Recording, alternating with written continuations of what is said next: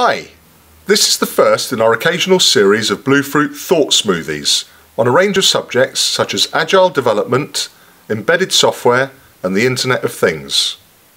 We thought we'd start with Cumulative Flow. Cumulative Flow is an agile management practice that we and our customers find really useful. It's the agile equivalent of a Gantt chart. It allows you to monitor progress and predict that all-important completion date on your project.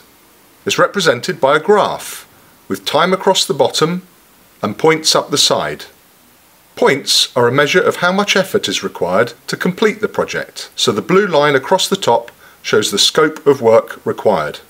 By representing it against time in this way, it allows us to capture when the scope increases, and we can add points to our scope as the project unfolds.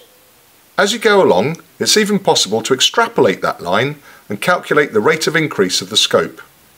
At the start of the project, we have an expected velocity. This is the rate at which we expect to work through the points. This will be based on the number of engineers that are working on the project, how experienced they are, the nature of the work that they're doing, the quality of the tools, quality of documentation and so on.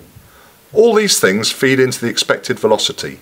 But what you can't beat is just getting started and seeing what your actual velocity is. And very quickly, within a few weeks of starting a project, you get an actual velocity which you can plot on the graph.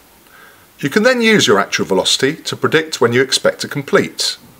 Now, you can build a range of best and worst case scenarios by looking at the range of velocities you've worked at to date. Your team might also have ideas as to how to improve velocity, and you can include that in your best estimate. But you do need to be realistic. By extrapolating those forward, you can give yourself a date range for when you expect to complete the scope of work. And we found this to be the most accurate way of predicting a completion date.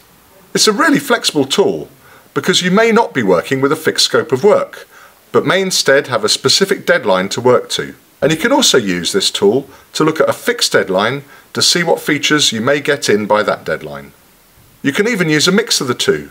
So you may have a fixed scope that you need to deliver by the end of the project, but you might have intermediate deadlines such as shows that you need to take something along to, and it allows you to plan for those. What's so powerful about this approach is that along with monitoring actual progress, you're also monitoring the rate of change. So, with a traditional Gantt chart, you may keep sliding the Gantt chart to the right as things slip, but you may not be tracking the way in which things are going slower than expected. Whereas Cumulative Flow is measuring the rate of error as well as the rate of progress. Cumulative Flow is about truth. So when engineers sit down with managers, they're looking at what is actually happening on the project. They're continually presented with trade-off options between scope and timescales and have the most realistic possible estimated completion dates. For more from our series of our Bluefruit Thought Smoothies, just keep watching this channel.